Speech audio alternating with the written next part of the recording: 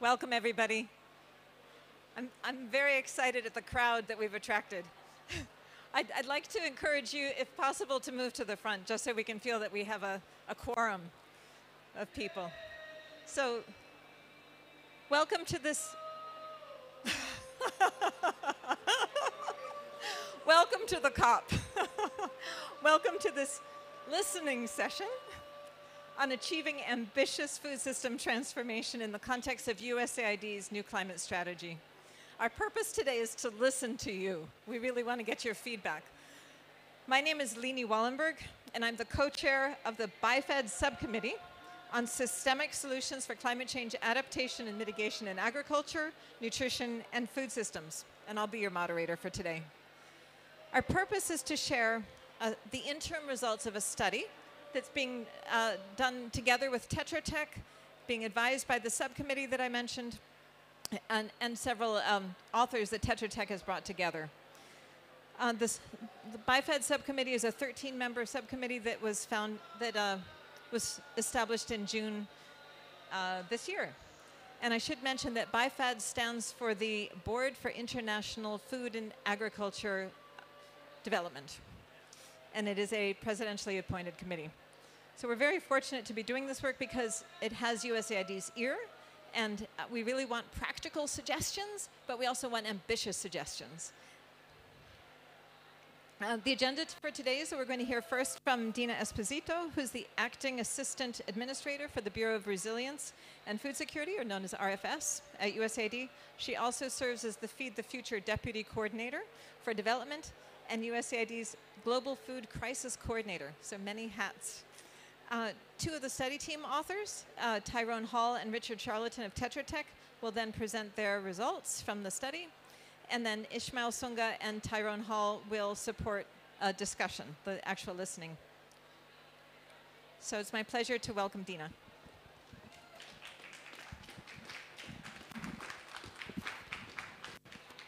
Let me get organized here. Thank you, Dr. Wallenberg, for that introduction, and thank you to the leadership of the subcommittee. I know this all comes on top of your day jobs. I also want to thank Ishmael Sunga and the other subcommittee members, the author team, BIFAD, for your service and contributions. It is a lot of extra work, and Dr. Wallenberg mentioned that you all have the ear of USAID, and that's true. I'm one of them. I'm here to greet you and to encourage you to please put your thinking caps on and give us your best thinking, because we're really interested in this study. It was Samantha Power who commissioned it, recognizing, as she is, just completely seized with the global food crisis that we're facing right now, and also completely seized with the climate agenda and how those two things intersect. And of course, that's the nature of the topic we're talking about today. I'm also really interested because, as Dr. Wallenberg mentioned, I have this title of Global Food Crisis Coordinator. And I know we all are here because we're seized with the global climate crisis. We also have a global food crisis. I used to work in the humanitarian food portfolio area, and back in 2011, the USAID humanitarian assistance arm was feeding somewhere between 40 and 60 million people in need of urgent, life-saving food assistance. That number today is around 200 million people. It is just kind of mind-boggling. And we know also that the number of people who are undernourished are now roughly 1 in 10. It's basically back to where it was in 2010. We've lost, a decade or more of progress. And that comes for a number of reasons that I think you know well. It relates to conflicts around the world. It relates to disrupted supply chains due to COVID, rising fuel, food, and fertilizer prices. But accelerated climate change is absolutely at the top of the list. So this listening session today is really about saving both people and the planet. Those two things come together in your work. So I'm really looking forward to hearing more. I do need to say a word about the climate strategy. We are at COP. That strategy guides our whole-of-agency approach towards reducing global greenhouse gas emissions, helping partner countries build resilience to climate change, and making our operations more climate smart. By 2030, our goal is to achieve 6 ambitious targets in the areas of mitigation, natural and managed ecosystems, adaptation, finance, country support, and support for critical populations, including women, youth, and other marginalized groups. Climate finance is playing a critical part, and that includes a target for galvanizing $150 billion in climate finance. We need the BIFAD study to both inform our programming and to provide the right recommendations for how we can best marshal climate finance and apply it to help smallholder farmers. So thank you again for your work, and thank you especially to those of you who are here. I know it's a busy day and we are challenged. If you don't get your comments in, I know that Dr. Wallenberg and BIFAD will be interested in hearing from you in a quieter moment if you're struggling, like I am, to hear myself think. So, but with that, I want to turn it back over, so thank you.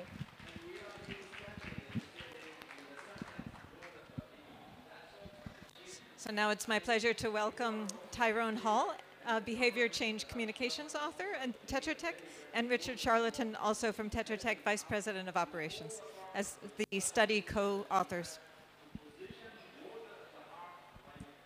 Thank you, Lenny. Do we have the remote control somewhere? Yeah, thanks so much, Lenny. Thanks, Dina, for that great introduction.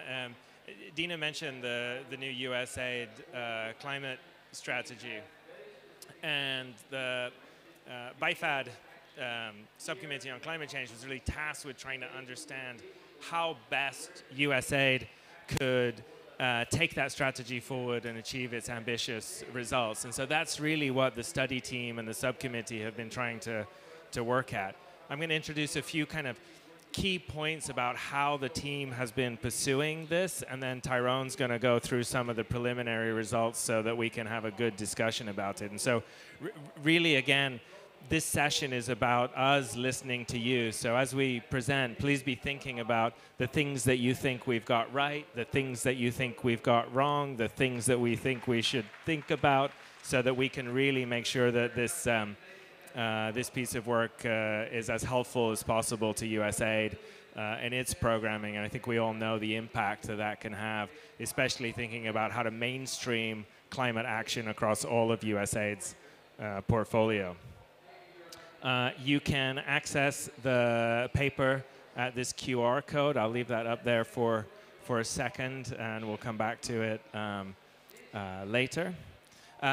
In pursuing the strategy, because climate change affects almost everything that we do, the team really tried to figure out what the right way to approach this was. And so the first thing that we did is building on the USAID climate strategy. We took a climate resilient development pathways approach. So we tried to understand where across USAID's portfolio, across the work of its partners, we could really find opportunities to integrate climate change adaptation with low emissions development and sustainable development. So really recognizing the need to make progress on mitigation, adaptation, and all of the other areas that are required to address the climate crisis. Within that framework, the study team has been looking to try and identify how to support more systemic, transformative approaches to adaptation. And to do that, the team has identified or tried to identify a series of priority systems. Where are the systems within the broader food and agriculture system where change is most needed, where there are the biggest opportunities? To look at the barriers for transformation, what's stopping us from making progress there, and how do we move forward? And then maybe most importantly, drill down into the specifics, what we call leverage points. For those of you who are systems thinkers, you'll love leverage points. Where are the places where USAID and its partners can invest, take action to have the largest and most significant impact today and into the future? Because we don't have a lot of time to waste. So identifying where we can have impact now at scale is critical. and then from that derive where USAID can make interventions to achieve those kind of changes. So that's the process that the study team has gone through, and I will pass it over to my colleague to present some of the initial findings. Thank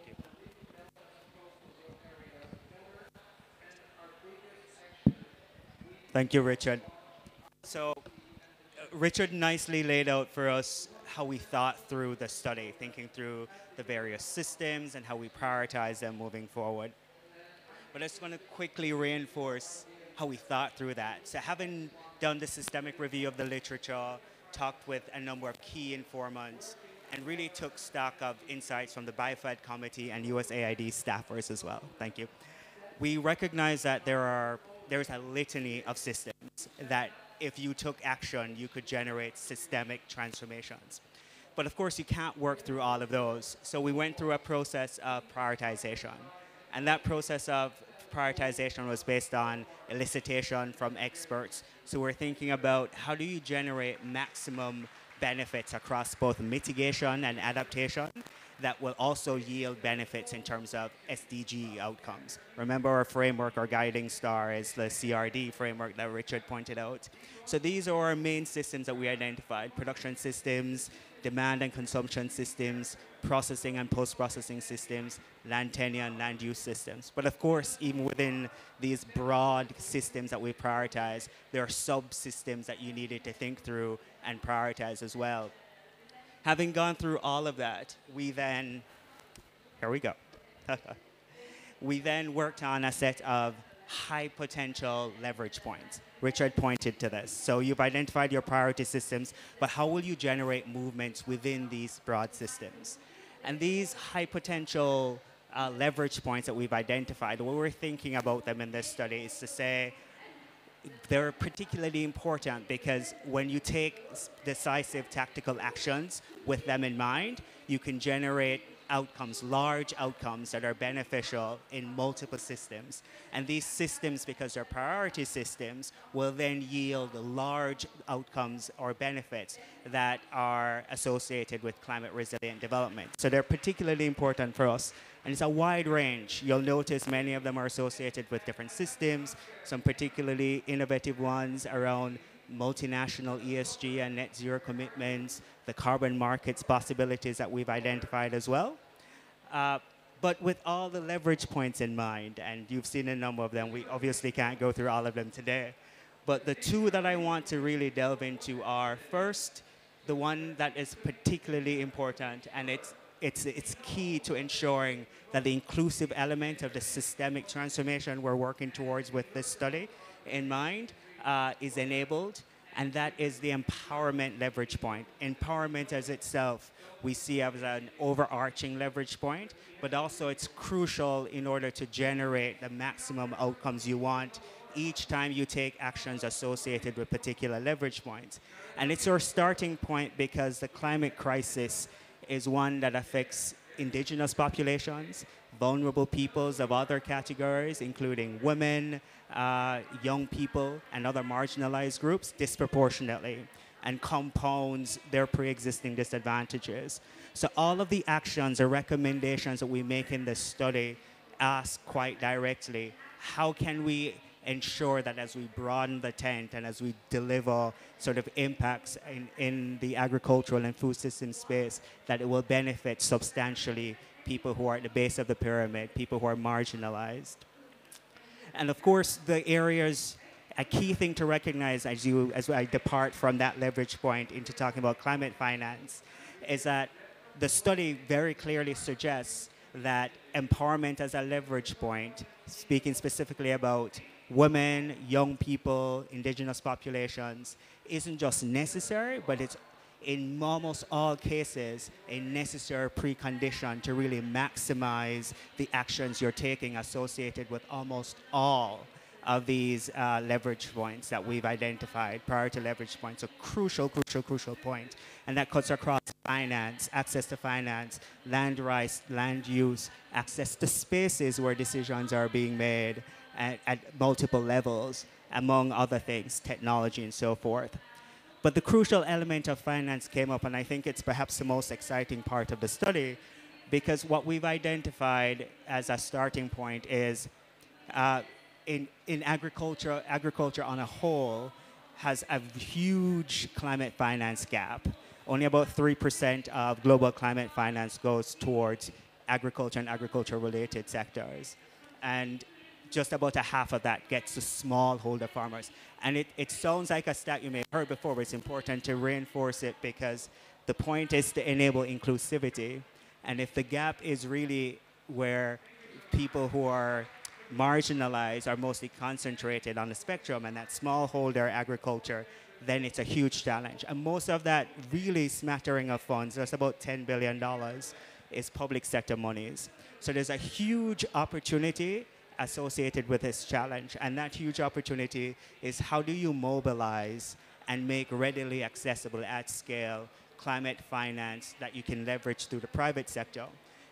We've seen a number of things that you need to do. It's a preponderance. So we've categorized them in three broad pots.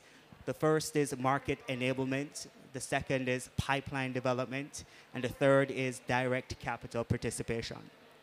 And what we've outlined is USAID's very unique role in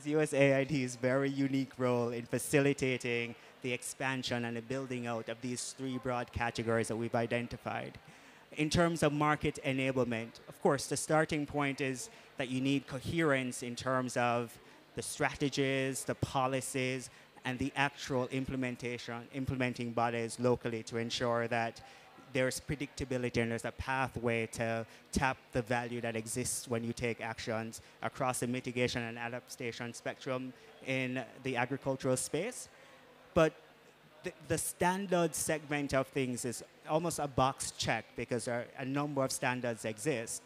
The issue is with implementation. USAID is, as we've recommended in the studies, uniquely positioned to be a bridge builder, pulling together these global standards with reference to the local authorities and their needs so that they can localize and operationalize. But as we've thought through that, we've also seen big opportunities associated with carbon markets that could be opened up, especially with the adoption of Article 6. Challenges notwithstanding there. And we've detailed a number of ways where you can mobilize that, pulling on examples, practical examples that point to the possibilities that can be untapped. And then quickly jumping to pipeline development. So sure, you could fix the market enablement, setting up the structures, but what are the relevant, useful, and readily deployable products that are available in the marketplace that would really benefit smallholder farmers, which is where the gap is. There are very few. And so we've outlined a number of ways where USAID could not just de-risk, but help to create the innovative products needed that will be contextually relevant. And what's dominant throughout all of this is how context will shape many of the outcomes and the solutions, potential solutions. And the third is the unique capacity of USAID to use its capital, its grant-making capacity to trigger, to create the possibility for next stage actions in the climate finance space, particularly with small-scale holders in mind. In terms of how we view this study and thinking about the next steps, it's really important to think of this study as our initial stock taking of things. So sure, we've pointed to 10 high potential leverage points with high confidence in them, but these are likely to evolve. They quite likely will, because the next phase, and that's why we need your help today, and the next section will help with that, because the ultimate goal of this study, the next stage, is to get to a point where we delve more deeply into the leverage points. What are these big opportunities and what are the associated specific actions that you will take to maximize the impact and the outcomes? One other thing to be mindful of as you think through what we're sharing and asking for your input on is that as much as we've attempted to fully sort of bridge the gap of the divide between the technical and the sociocultural in this study, we are taking on as a priority for the next step a more fulsome examination of the sociocultural elements, the empowerment elements. It's a dominant finding that, of course, and that's why we've moved it from not just a cross-cutting concern when we think about the leverage points, but itself as an overarching leverage point. And as I was saying, a necessary precondition to even untapping the benefits you get with these high potential leverage points. So it's huge, a crucial sort of takeaway from that. So that I'd wrap up there and invite my colleague Ishmael, who can walk us through the listening session. Thank you.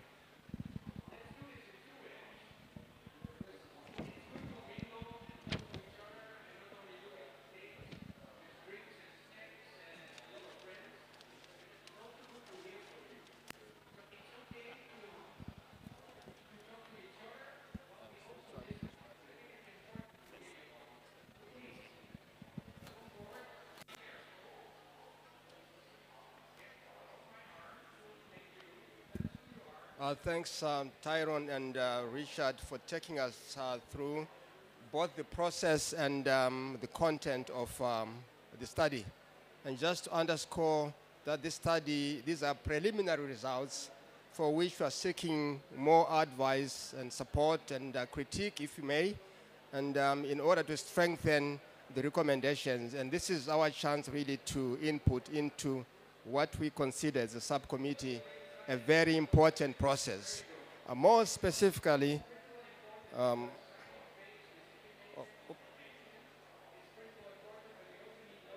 more specific, oh, which one?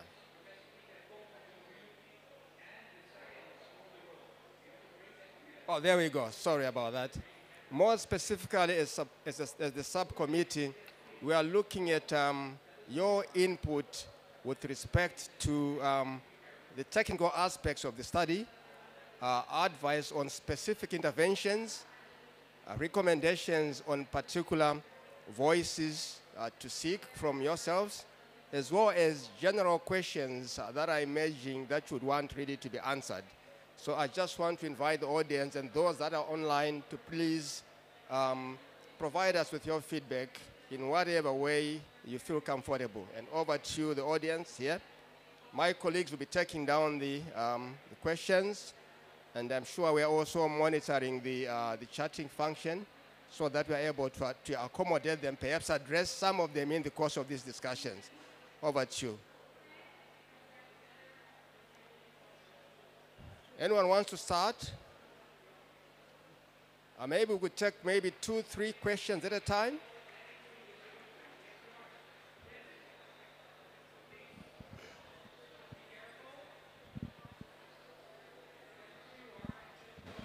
Okay, now it works. Good afternoon, everyone. My name is Lorenzo Bosi. I'm from the World Food Program. I'm the asset creation team leader in Rome headquarters. This is extremely interesting, and like in terms of like priority systems, I'm particularly happy to see themes like soils and land restorations, which are really critical in this context. This is a climate crisis, but it's also an environmental crisis and a land degradation kind of crisis that climate change actually exacerbate. And also like the focus on empowerment of, vulnerable, I suppose also food insecure communities, which are actually like key actors in terms of like solving our mitigation problems globally. The question that I have, and I'm really looking forward to read the strategy, is like, how do you see like integrating, let's say, shocks and response to shocks within the strategy itself? Like, because from what I gather, it seems like the strategy is something progressive in a sense, but like, in the context of climate change, in the context of increasing shocks and increased intensity of shocks, like this pattern is not like unidirectional. Like it can have like huge setbacks. So like, how do you take that into account? And in terms of leverage points, I don't know. Maybe it was there. I didn't see that, or I didn't notice. like what about land rights, which I mean we see as an issue where like I mean how can you invest in your plot of land if you're a smallholder if you're not sure that that land will actually be yours in next year, 5 years time, or maybe like your wife, who, if you die, like it will not be able to inherit that plot of land. So it's difficult to create like a long-term adaptation kind of perspective. So these were my 2 points. Thank you. Thank you. 2 questions, one on shocks and the other on land rights. Maybe we can help them answer it now, or we take 1 more or 2 more. Sorry. Okay, let's take these 2 first, and then whilst that we're taking these questions, think of other questions, other issues you want to raise. Over to you, Tyrone or Richard. Yes.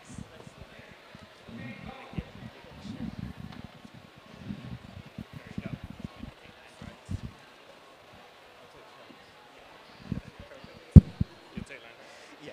Okay. All right.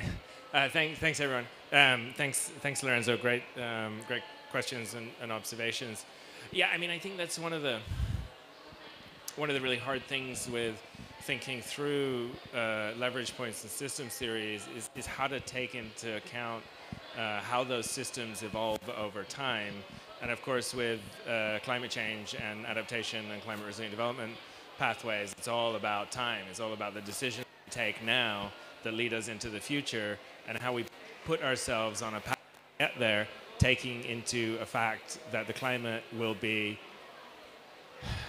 hot, volatile, dangerous, and constantly changing.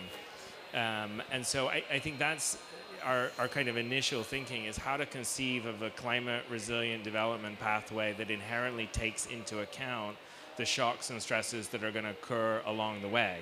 Like you can't achieve the resilient part of the climate resilient development pathway unless the systems that you're working on have the risk management mechanisms, include risk mitigation, anticipate maladaptation, and address some of these issues along the way. And if we ignore that, then we can't move forward. So it's not enough to think about, for example, heat-tolerant livestock. Have to take into account how you're going to maintain livestock production through periods of extended drought or floods, and make sure that those livelihoods can deal with deeper and longer shocks than people have experienced before. So that is part of the thinking integrated into at least the process. Thanks. Thanks, Richard. Thank you for the question on land rights. In the rush of going through all of the study, I probably glossed over it. But one of the points that I was making earlier is you can't get to the fundamental changes, and we try to consider it at each turn in the study about every time you try to unblock a specific theme or domain, you must consider the most disadvantaged. And when you think about agriculture and how lands held in different cultures, and that's why I was pointing to how contextual some of these concerns are. So we do consider it, and I think as you think through the litany of things that we pull together, the starting point for us in terms of making the recommendations is you have to reform policies and systems and the engagements that you need to drive that.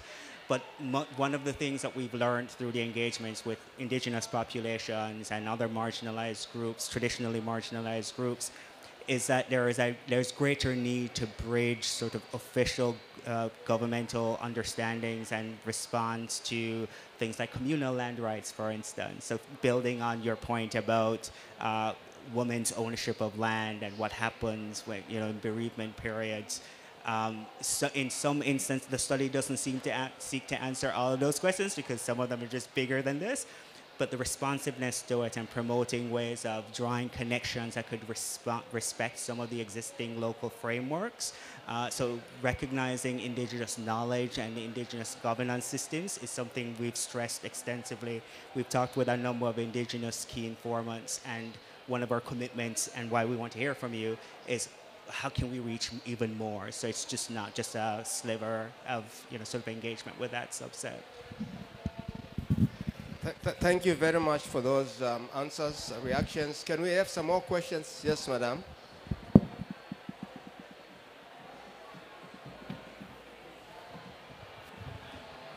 Thank you very much. I'm Tracy Mitchell with RTI International. Just wanted to comment on two of the emerging priority leverage points that you identified. I noted low emission livestock is there, and I'm very happy to see that there. But one of the things, as you continue looking into this, that I would ask that you pay particular attention to is to achieve low emission livestock. You know, there are a number of things that can be done. I know RTI just did we did a baseline and an end line of methane production from dairy cattle in Kenya, and we got a 27% reduction in methane intensity. That was 2 years ago. Now this year, so that sounds great and nice, but now this year with the drought, fewer farmers are implementing those practices. And so the issue of what is the resilience of the mitigation measures. You know, we're coming up with these mitigation measures, but I feel like we're kind of assuming that the world will stay the same for the mitigation measures. And I think that's a bit of an oversight on our part. And so I would ask, look at low emissions livestock, that's something that you consider. The second thing is around the ag and food systems. Very happy to see that there as well. But I'm not sure that de-risking is necessarily the leverage point. Something I would ask you to look at that might, in my opinion, be a better leverage point would be reorienting our systems towards vulnerable groups and nutritious foods in particular. You know, is the food system serving them? I fear that if we just look at de-risking, we'll be developing the food systems not for the most vulnerable, not for the nutritious. So I would just bring them for you to consider as well. Thank you. Thank you very much for that comment. They were addressed now. I quite like the concept of the resilience of the measures that are being proposed, but quite often we speak about the resilience of the people. This is now more about the sustainability of the measures. I think in your presentation somehow you alluded to some of those, but I'll give you the chance, please, to go ahead and ask. Thanks, Tracy. Those were great, really great points. And I think the point on the durability of mitigation measures in agriculture is valid for livestock. I also think it's valid for soil carbon. It's a little more predictable when you plant a tree, but in soil carbon calculations, it's mostly practice-based. Do you do cover cropping? Do you do no-till? What do you do? And the extent to which those practices need to take place every year for there to be a durable emissions reduction is pretty critical. So I think that point is really really well taken. On the de-risking aspect and nutritious foods, I mean, I think that's a really good point. I think definitely thinking about nutrition, climate smart agriculture, especially local value chains that drive sustainable agriculture and improve resilience. That's critical. But I do think there's a major need to kind of de-risk certain elements of agriculture to enable the investment in the change of practices that are required, especially for poor smallholders who don't have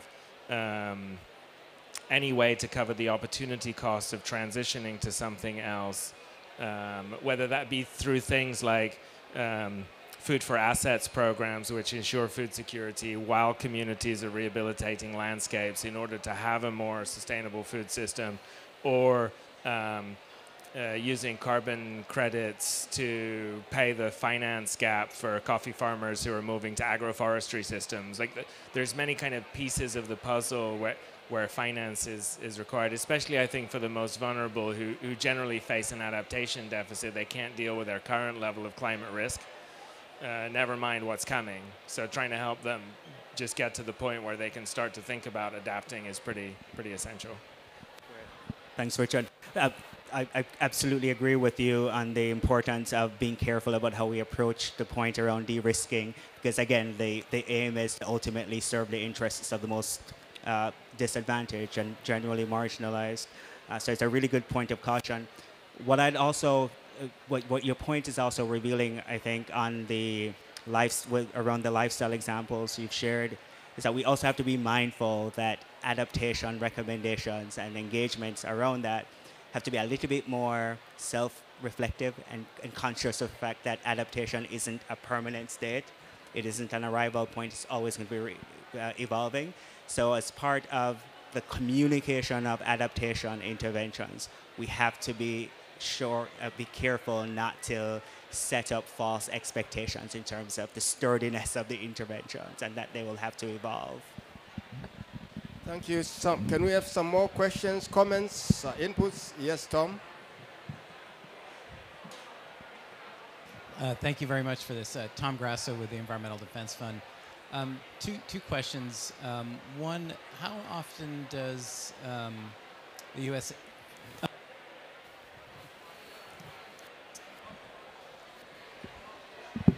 I have a thing with microphones today. So Tom Grasso with Environmental Defense Fund. Two questions. How often does USAID share their learnings with other bilateral institutions that do similar types of work, and do you learn from them as well? And then I guess secondly, and maybe Ishmael, this is more specifically for you, how does USAID engage with their partners on the ground, the farmers and others who are part of the programs that you work on? And is there somewhere in the report where there's actual reflections from those people in frontline communities? Thank you.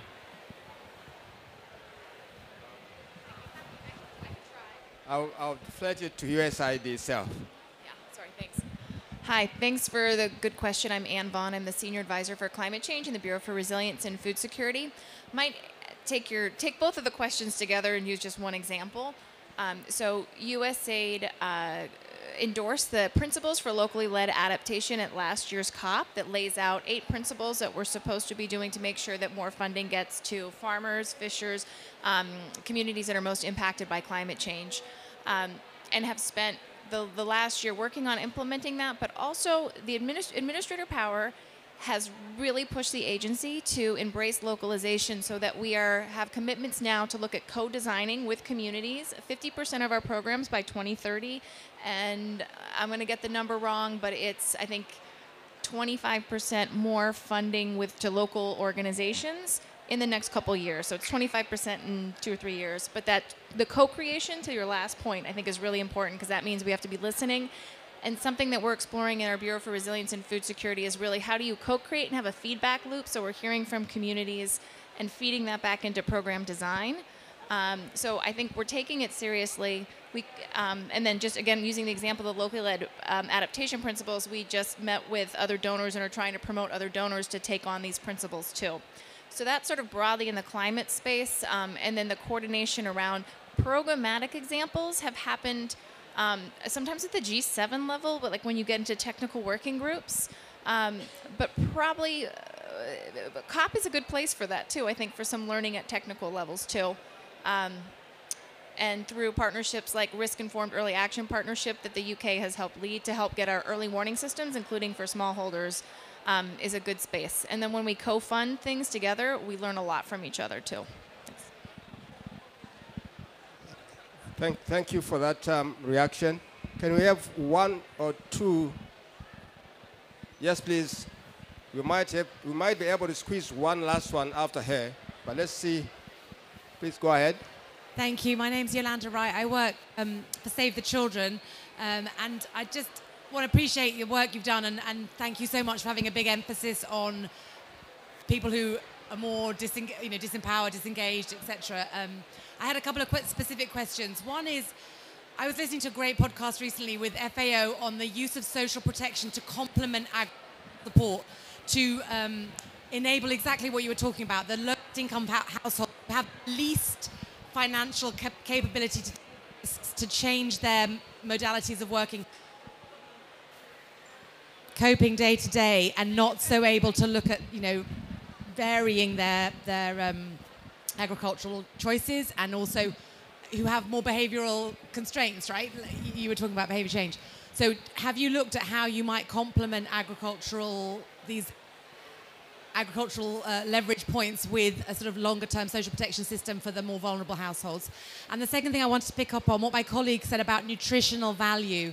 We're sort of facing such a global hunger crisis at the moment that many of us have never seen in our lifetimes.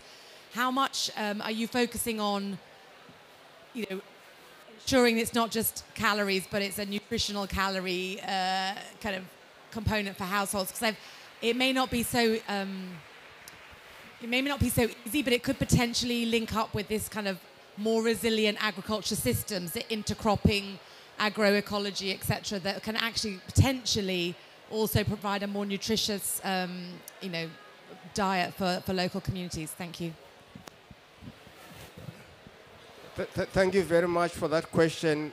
If you can do that in 3 minutes, that would be great, so that Lini would come in and sum up. Thanks.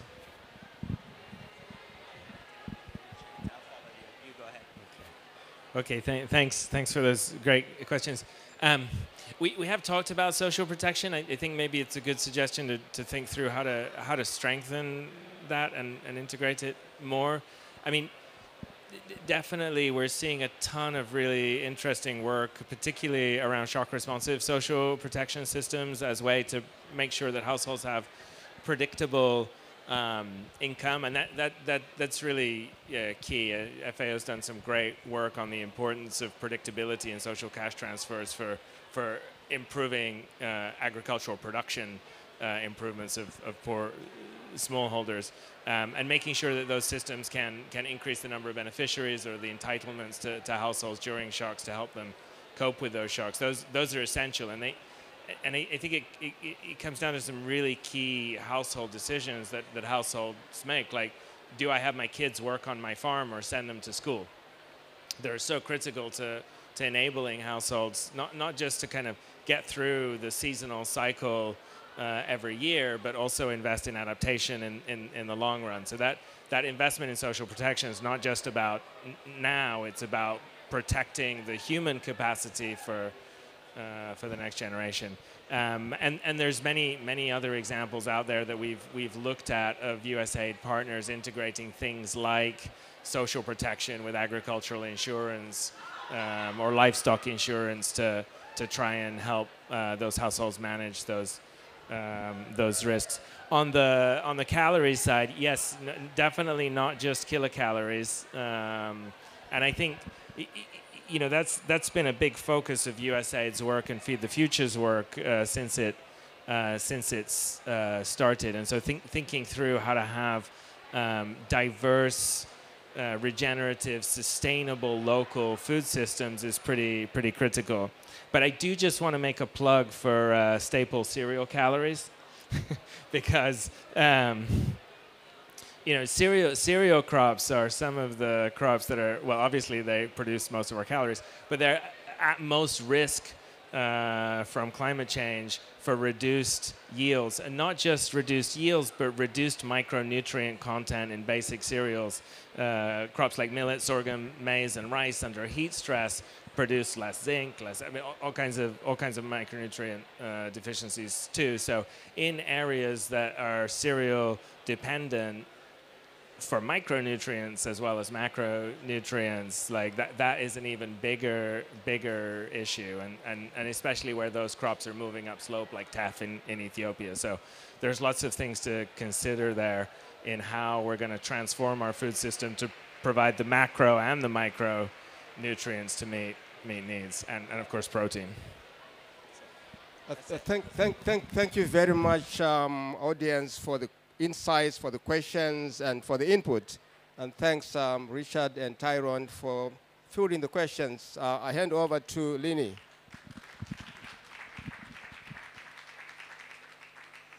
Thank you, Ishmael, Tyrone, and Richard. I'm sorry that we have to end. It's a short session. I wish we could have had more questions. I want to let you know that the study will be completed by about June. We'll have at least one more public session to get input, so you still have an opportunity to influence the results. If you would like to provide any additional feedback, you may contact Clara Cohen, who's the BIFAD Executive Director, or Carmen Benson, who is the BIFAD Senior Counselor, and their emails are here. Their emails are somewhere. I see one over there and one over here. And the QR code for the report is right there. So we really appreciate your feedback today. Thank you for the excellent questions, and have a good night. Thank you.